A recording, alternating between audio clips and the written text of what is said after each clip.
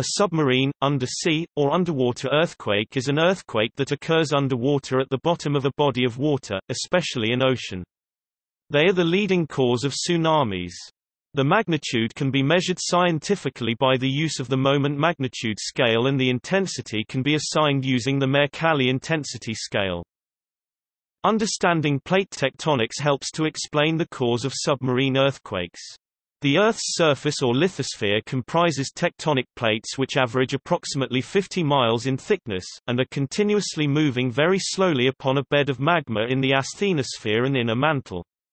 The plates converge upon one another, and one subducts below the other, or, where there is only shear stress, move horizontally past each other. See transform plate boundary below. Little movements called fault creep are minor and not measurable. The plates meet with each other, and if rough spots cause the movement to stop at the edges, the motion of the plates continue.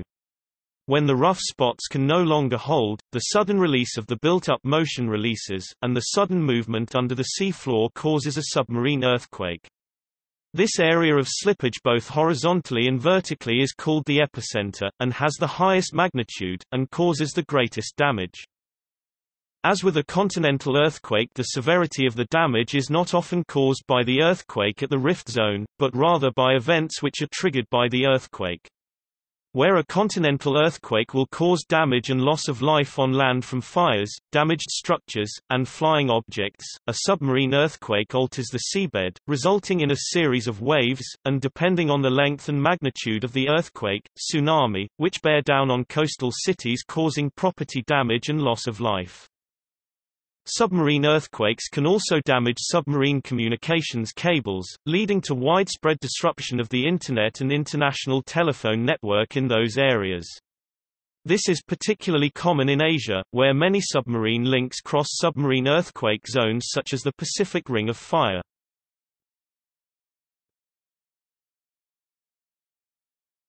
Topic: Tectonic plate boundaries. The different ways in which tectonic plates rub against each other under the ocean or seafloor to create submarine earthquakes. The type of friction created may be due to the characteristic of the geologic fault or the plate boundary as follows. Some of the main areas of large tsunami-producing submarine earthquakes are the Pacific Ring of Fire and the Great Sumatran Fault.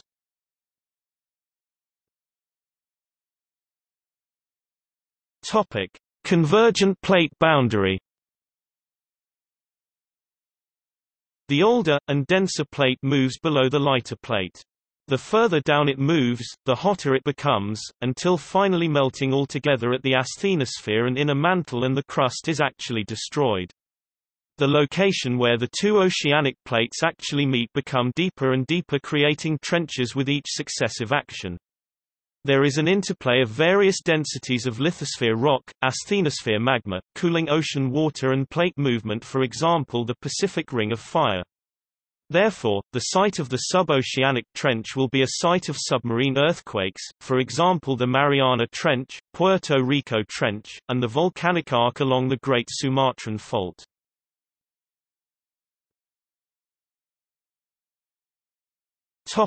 Transform plate boundary.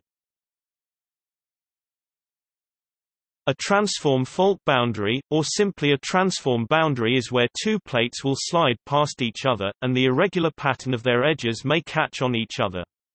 The lithosphere is neither added to from the asthenosphere nor is it destroyed as in convergent plate action. For example, along the San Andreas fault strike slip fault zone, the Pacific tectonic plate has been moving along at about 5 cm per year in a northwesterly direction, whereas the North American plate is moving southeasterly.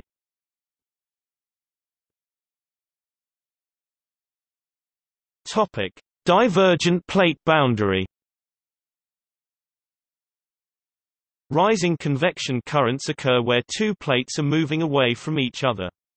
In the gap, thus produced hot magma rises up, meets the cooler sea water, cools, and solidifies, attaching to either or both tectonic plate edges, creating an oceanic spreading ridge.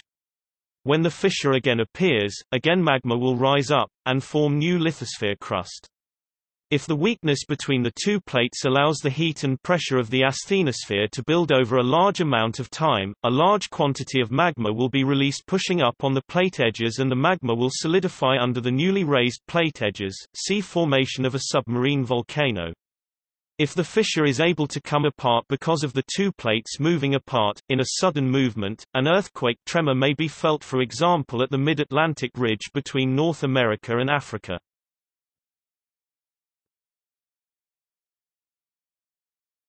Topic: List of major submarine earthquakes. The following is a list of major submarine earthquakes since the 17th century.